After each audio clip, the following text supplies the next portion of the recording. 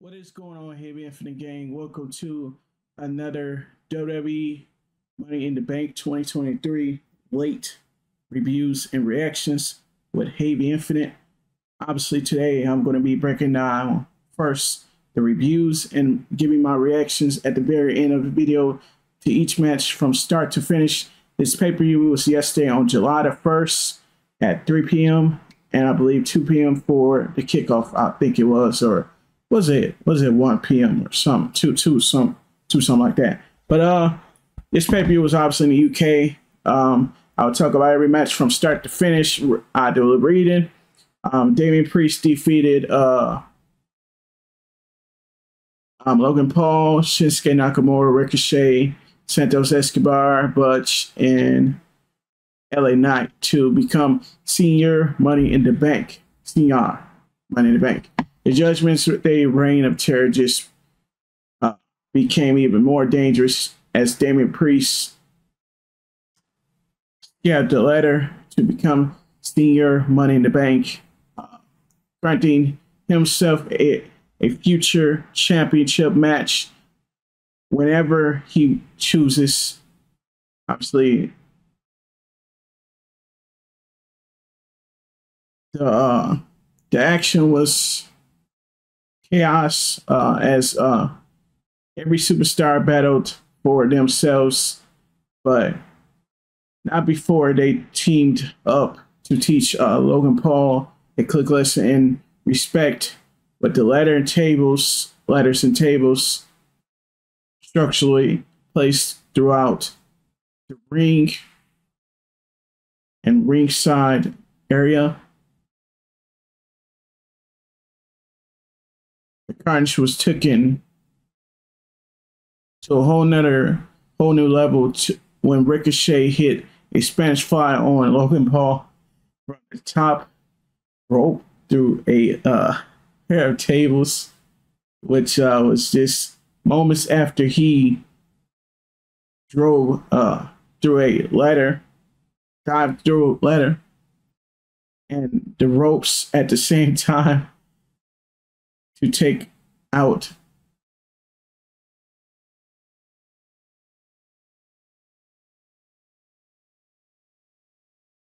I think opponents or something like that. I'm just saying opponents at ringside because I believe there's opponents at ringside or something like that. But he was taking out opponents on ringside with everyone selling down and out.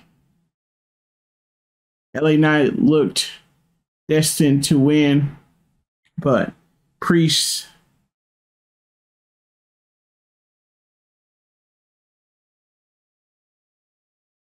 rapidly and something I don't know what that means, and hit a broken arrow from off the top of the ladder before climbing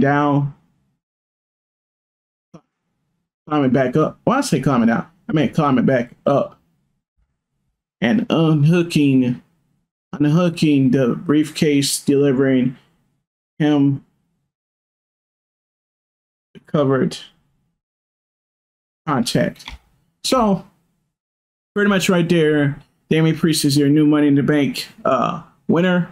Obviously, he's the Money in the Bank winner.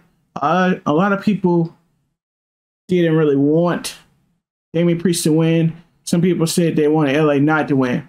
Obviously I picked Damian Priest as one of my winners, and my second winner was LA Knight. But obviously, there was only one that could win. Pretty much, it was Damian Priest. I'm not mad about that winner. I think that's a great winner for this Money in the Bank pay-per-view. Obviously, there's videos here I wish I could show, but as you can see, it was chaotic. It was very chaotic. And don't get me started about what happened with the last match. This was unexpected to happen. So we had Liv Morgan and Rhea Ripley, who take the women's tag team champions from Ronda Rousey and Shayna Baszler to win the women's tag team championships. So what happened during the match? Something unexpected happened. Like Liv Morgan and Ronda Rousey won the women's tag team champions. I just read that from Ronda Rousey and Shayna Baszler to recapture the gold they never were defeated for. So obviously what happened there, you see Ronda Rousey locking, doing an ankle lock on Liv Morgan pretty much. And then right here you see the champion looked like they were going to retain after Baszler captured Morgan's attempt at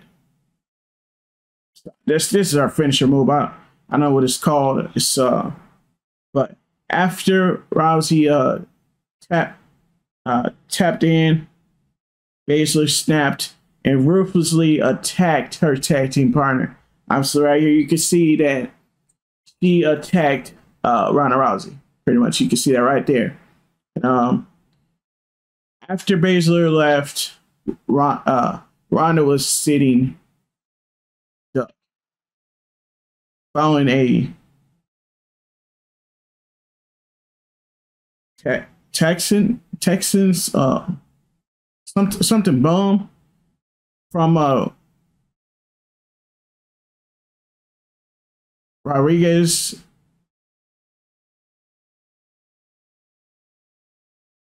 Morgan nailed her finisher move as she finished as she and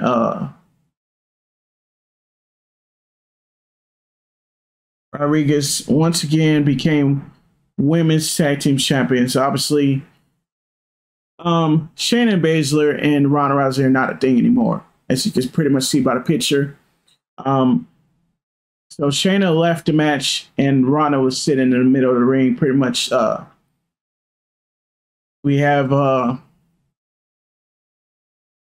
Raquel climb up to the top rope and she does her move off the top rope. And then we have Liv do her finishing move, and then she pins Ronda Rousey 1, 2, 3, and then we have new women's tag team champions right there. I'm not surprised about it, and I was thinking that they were going to turn on each other very soon, and it happened to be Liv. It happened to be Shayna that turns on Ronda. That's crazy. And then, as you can see in the picture, I'm gonna get to this part. I'm gonna get to this part after. I'm gonna get to that part of him coming back. So, Intercontinental Champion Gunther defeated Matt Riddle via submission. Drew McIntyre made his earth-shattering return and laid out Gunther. Obviously, he laid out Gunther on his return. I'm very happy to see the return of Drew McIntyre himself. Wasn't bad to see him come back. And then we have Gunther extend his legendary Intercontinental Champion reign as defeating Matt Riddle via submission at Money in the Bank. Riddle was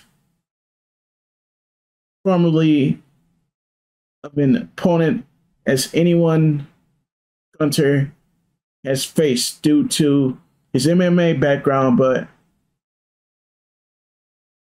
his position in strike was where met with pure brutally from I can't talk brutally from the champ. It pretty much, if you know, Gunther is brutal. Obviously, he does his chops. He likes to injure people, and we have the return of Drew McIntyre. Obviously, laid out Gunther, making it clear that he's going to face Gunther at SummerSlam Detroit on August 5th. Obviously.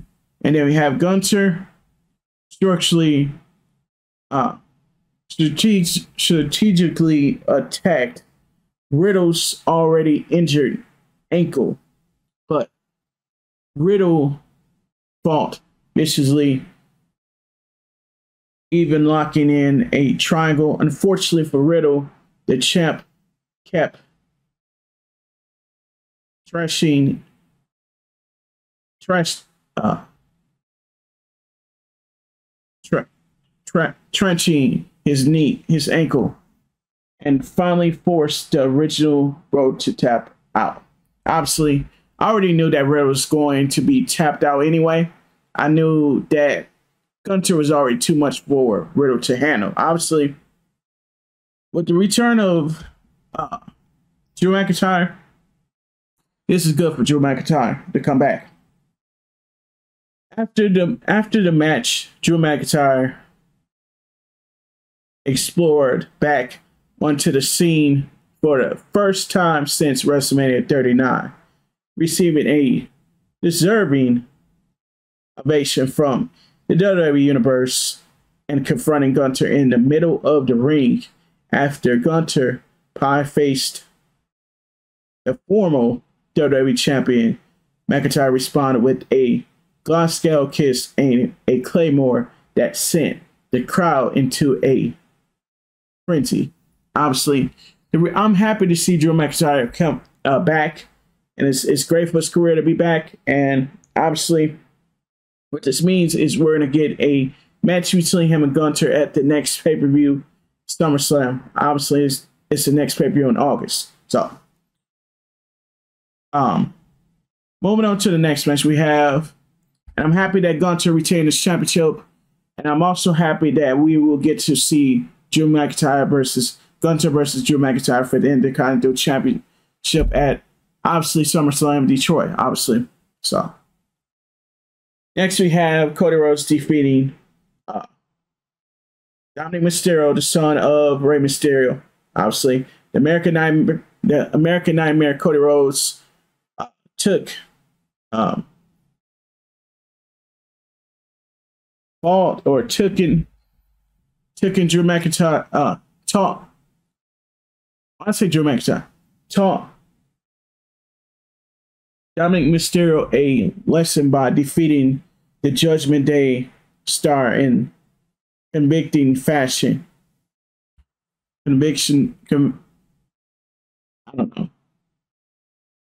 But obviously you already know that this match was going to be like that. Some people were saying that Brock was going to come back, but obviously Brock didn't really come back. He was scheduled to come back, but unfortunately that wasn't going to happen. But obviously we had Mysterio tried to play mind games and even attack the injured arm of Rhodes by ripping off the cast, but Rhodes remained undetected and kept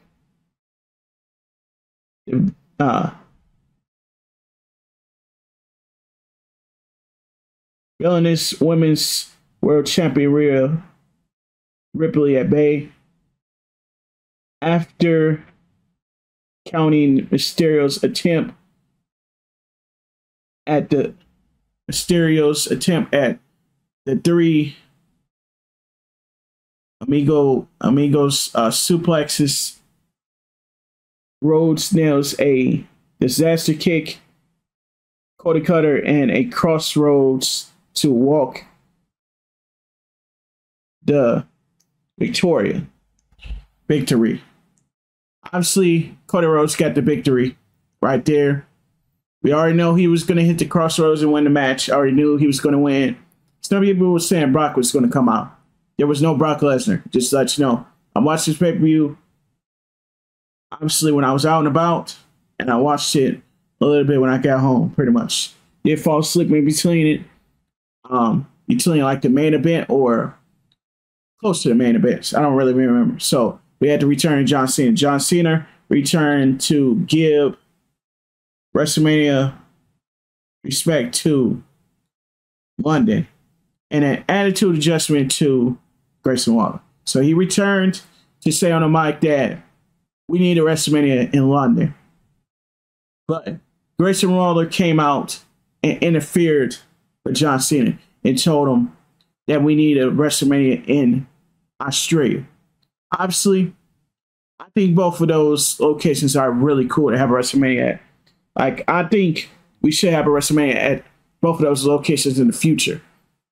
Australia wouldn't be bad, UK wouldn't be bad either. So came out there and he was talking to Grayson Waller. Grayson Waller was saying he's happy to meet the legendary John Cena, and then attacks John Cena. And then John Cena takes off his shirt, and then he delivers an attitude adjustment and leave Grayson Waller land in the middle of the ring, pretty much. And then we have a new women's Money in the Bank champion. We have a new women's, well, I say women's Money in the Bank champ. We have a new women's Money in the Bank. And her name is Io Sky. She defeats Becky Lynch, Zelina Vega, Bayley, Trish Stratus, and Zoe Stark to become Miss Money in the Bank. Now, they did make a mistake and tell us that Bayley was representing the Judgment Day when that wasn't true. This was a mistake that the announcer made while announcing Bayley when she came out. I was laughing low key, but the Money in the Bank briefcase belongs to Damage Control as Io Sky become the superstar to climb the ladder and secure the life-changing contract as she can use on a champion of her choosing. So she hasn't chose a championship yet. I'm hoping that she cashes in on Asuka. Or I'm hoping she cashes in on obviously who's the women's champ. I'm hoping she cashes in on Judgment Day member Rhea Ripley. But some people are saying, oh, she doesn't deserve to cash in on her. I think she should cash in on Asuka. Obviously, those are two good champions right now, obviously. So I cannot wait to see who she chooses. This is some of the proof. Honestly, this was what happened in the Women's Money in the Bank match. So we had the team of WWE Hall of Famers, WWE Hall of Famer Trish Stratus and Zoe Stark. Zoe Stark isn't in the WWE Hall of Fame. What were they saying? What were they saying right there? That's weird. She's not in the Hall of Fame. I doubt that. So, dominated the field early, but unpredictably, of the match allowed the other superstars a clue that threatened and continue battling for the contract. So pretty much right there, as you can see, you saw a little bit of what's going on with Zoe Stark and Zoe Stark. She did really well in this Money in the Bank match. This is one of her first Money in the Bank matches, I think. But Trish Stratus, I don't know if this is her first or this is her second. I don't know.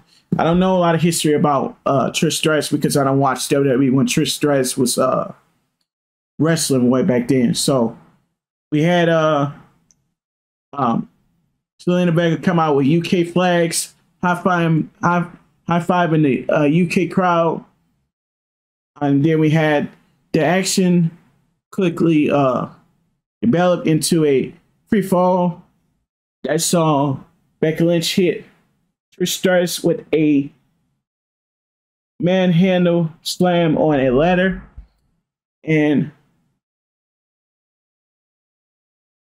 Zelina Vega connected for a malicious code red on Stark on a ladder. And the ladders didn't break, by the way. They didn't break in any of these matches, the men's or the women's, unfortunately. After Bayley cost Sky a chance at the contract, the genius of the Sky returned the favor by handcuffing Bayley and Lynch to each other through the runs or racks or some. I don't know what to say. Allowing herself to climb the ladder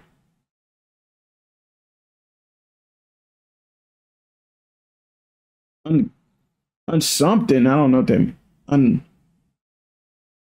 flagged to become Miss Money in the Bank. So right there, Io Sky handcuffed.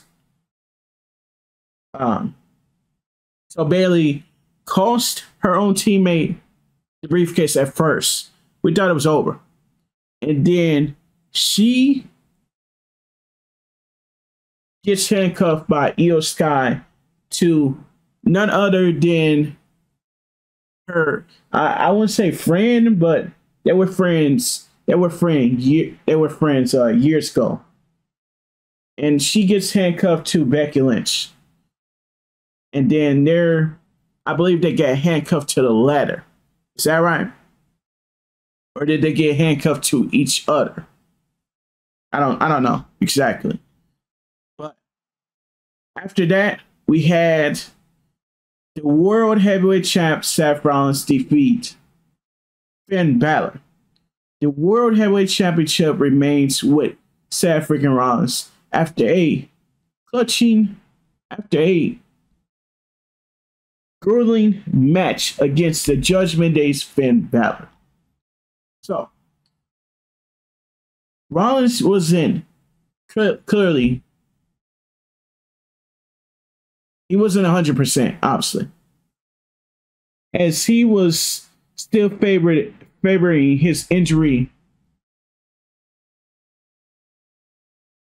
and selection suffered at the hands of Balor over the past weeks. Over the past few weeks, as the champ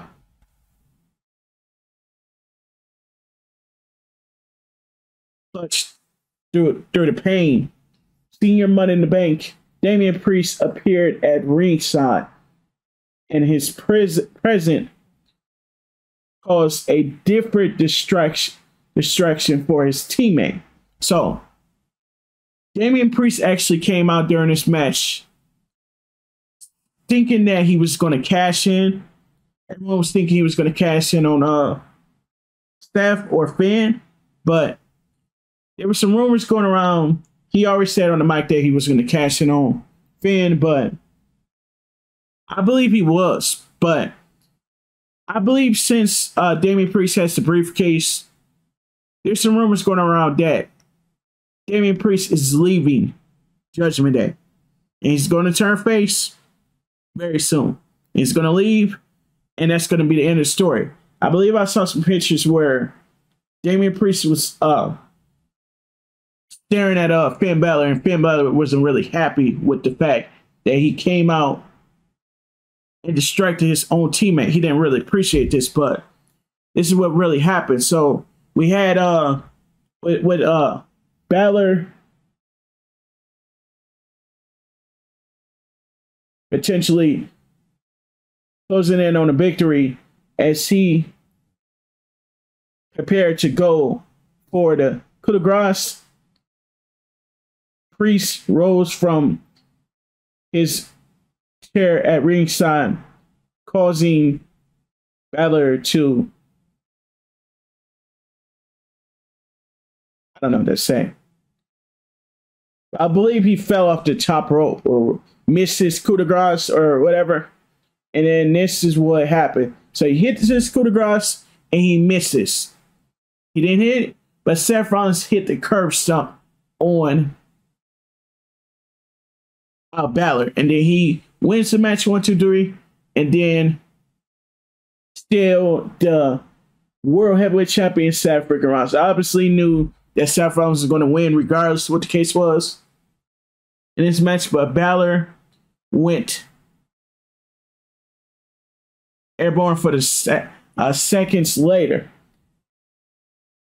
And then Rollins moved out of the way, hit the stump for the victory, leaving Balor and Priest to argue at ringside. So Damian Priest and Finn Balor were arguing at ringside. They were pissed off at each other, obviously. So moving on to the final match, we have the Usos beating Roman Reigns and Solo Sikoa in the Bloodline Civil War. Obviously, you're probably like, the Usos beat Roman Reigns? How? I'll read it and tell you. So, with the Bloodlines drawing and the Bloodline Civil War in full effect, Jimmy and Jey Uso walked out London as victorious in the battle amongst family.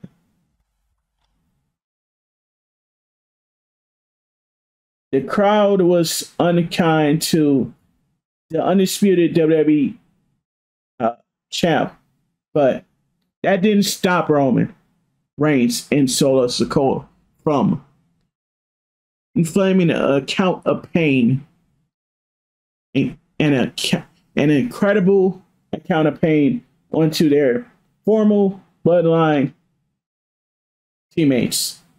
At the Usos battle Reigns, the referee Emerson got hit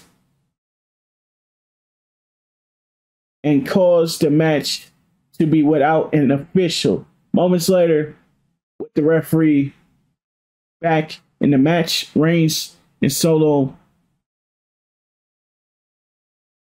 combined to hit Jey with a spear Samoan spike combo, but both Usos kicked out after Reigns stacked him.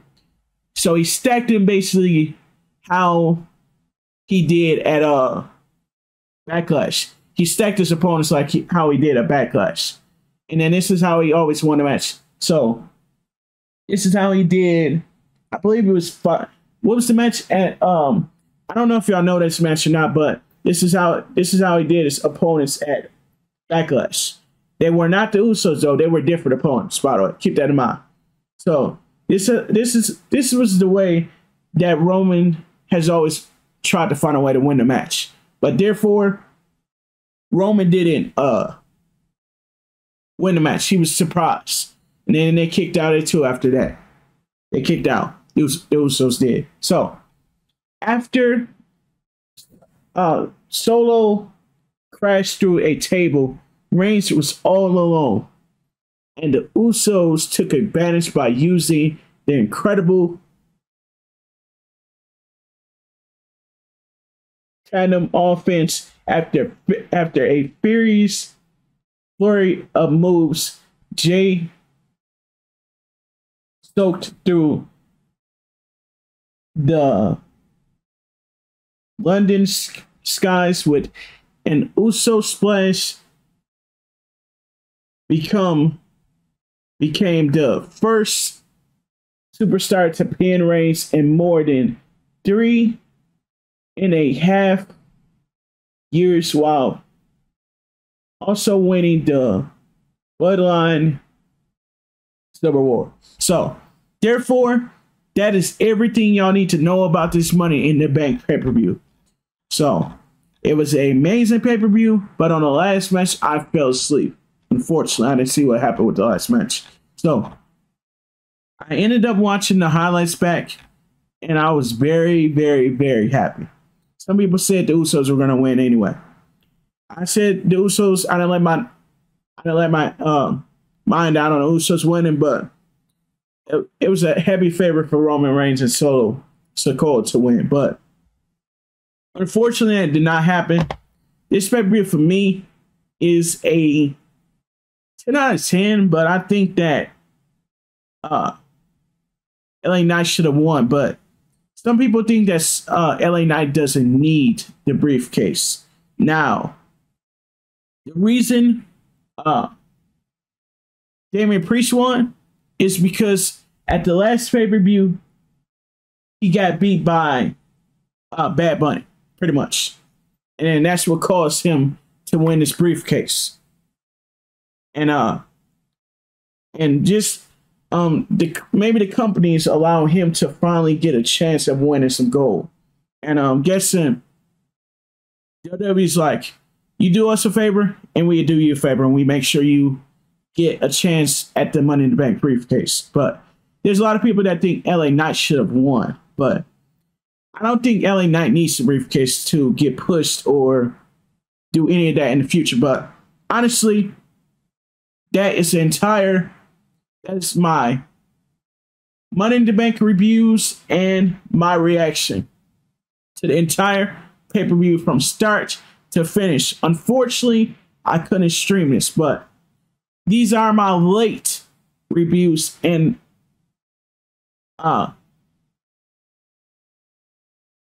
reaction. So obviously the pay-per-views already happened yesterday.